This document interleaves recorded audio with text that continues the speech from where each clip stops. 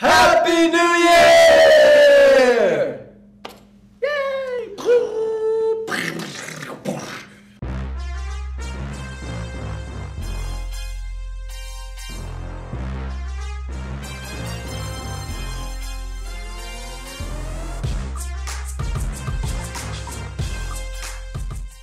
Hey everybody, I'm Nathan Crane. I'm Derek Crane. And this is Motivation Monday.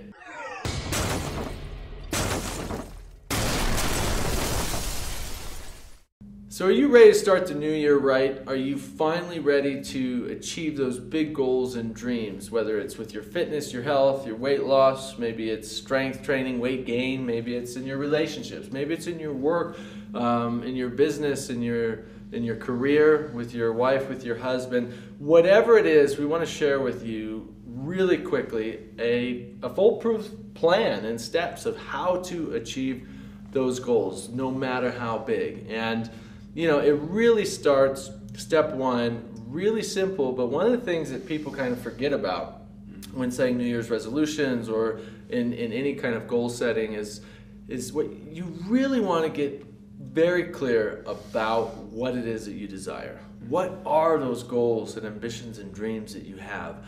You know, are they still aligned with who you are as a person, with your heart's desire? You know, getting really clear about what those goals are, what they mean to you, and why you're striving to achieve them is super important, right? So true. And the more detail that you have,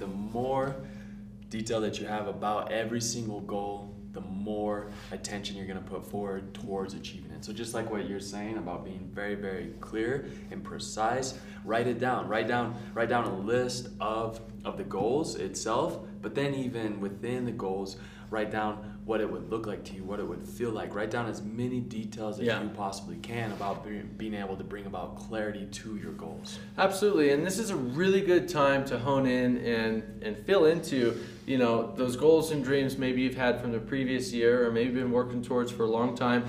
Are they still pulling you towards them? You know, are they still attracting you towards them? You know, this is a good time to refine, to find out, you know, do I need to adjust these a little bit? Maybe I need to, not in the terms of like, do I need to think smaller? It's not what we're saying at all. Have the biggest vision, biggest goals that mean something to you. What I'm talking about is how do they feel to you? You know, because we constantly change as human beings. Hopefully you're changing, you know, month to month, year to year. I know I have been for years and years. I'm a totally different person than I was a year ago, totally different person than I was 5 years ago and 10 years ago, because I'm constantly working on bettering myself in every way possible. And that's a refinement of honing in on, you know, your personal goals, your business goals, your career goals.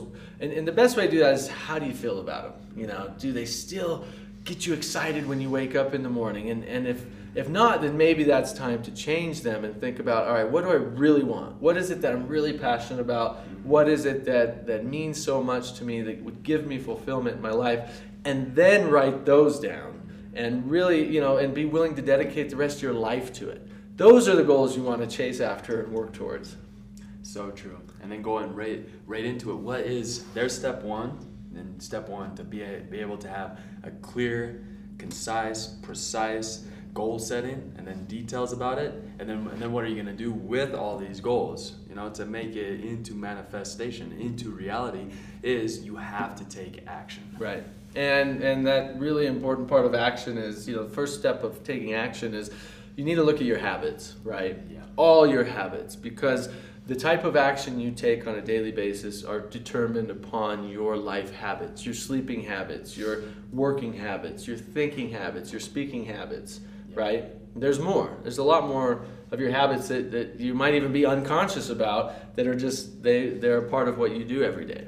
So true. Even just internal patterns. Like that's what's beautiful about it, is that even the thought processes that you have within yourself, even about how you see yourself, those are also considered habits. So to be able to bring in personal development and self-growth into every single aspect of your life, whether it be fitness, health, relationships, business, what it is how you see yourself is going to create an end result. You know, how quickly you get to that goal is being able to see yourself already as achieving it. How do you create that? You know, It's you have to have the clear picture, and then also start seeing yourself already achieving those goals. What would that feel like? Just like what you said, what would it feel like to you? How would you think? How would you act? How would you speak as that person? Right, and so that's really, as one of our habits, that's a thinking habit, right? That's how do you think about yourself?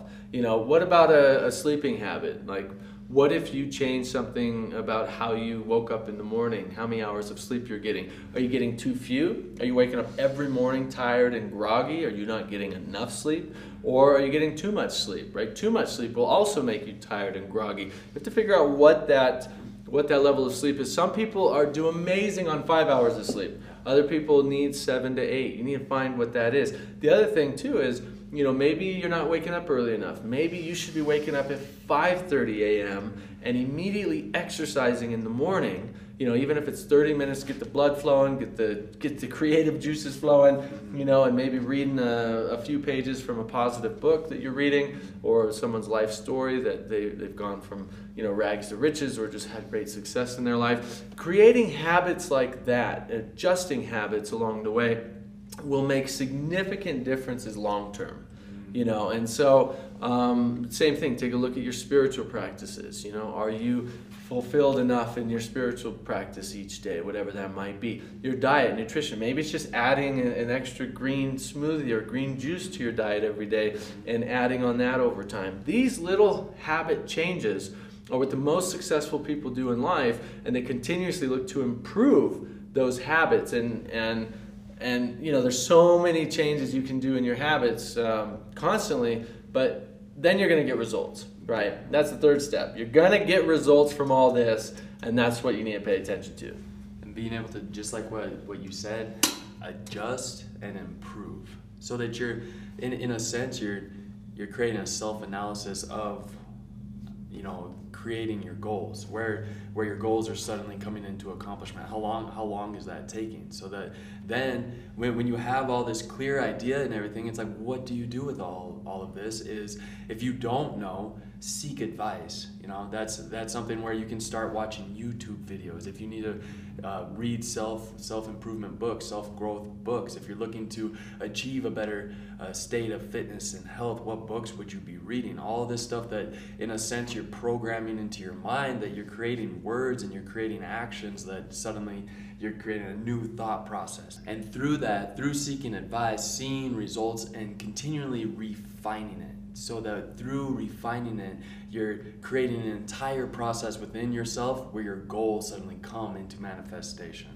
Right, exactly. And so that requires a certain level of humility, right? That we are humble about not thinking that we know everything, that we have all the answers, that, oh, I already know everything about diet, or I already know everything about fitness. Or, you know, you find the most successful people in business and in relationships and sports, even if they probably do know just about everything about it because they're so successful at it, they're still open to the tiniest change. They're still open to the tiniest improvement. And as you get further and further to that level, those little tiny improvements actually make a significant difference in the long term. I mean, that's like, you know, you may have heard the metaphor, a ship out on the ocean that sets its compass to 1 degree, right, over hundreds of miles, can be in 1,000 miles away from its original destination, right? So we're looking at this long term. That's why it's important that these goals that you're setting they attract you to them. You're not constantly chasing them, but they're attracting you to them, that you have that love and passion for them, and you look at it as long term, like I could dedicate my life to this, or at least the next 5 to 10 years, whatever it takes. That's number 1. 2, constantly changing our habits, looking at ways to improve. 3, getting advice and getting support along the way. And then, as Derek said, 4 is refining as we go, looking at the results, saying, all right, these results are okay, but I would like them better. Okay, great. So let's go back and change our habits. So you rinse and repeat. You go through this process again and again, constantly, and you stick with it, and you continuously be dedicated to your own self-growth and personal development, and you will see your results continue to improve. So that's our advice for you today on setting New Year's goals the right way, and an action plan towards achieving them. we'd love to see you really fulfilled in your life, working towards just the ultimate version of yourself that you possibly can be. So we always love hearing from you. You can leave us your thoughts below. Hit that subscribe button if you're not subscribed, and have an amazing year. We'll talk to you tomorrow. Thank you guys. See you in the next video.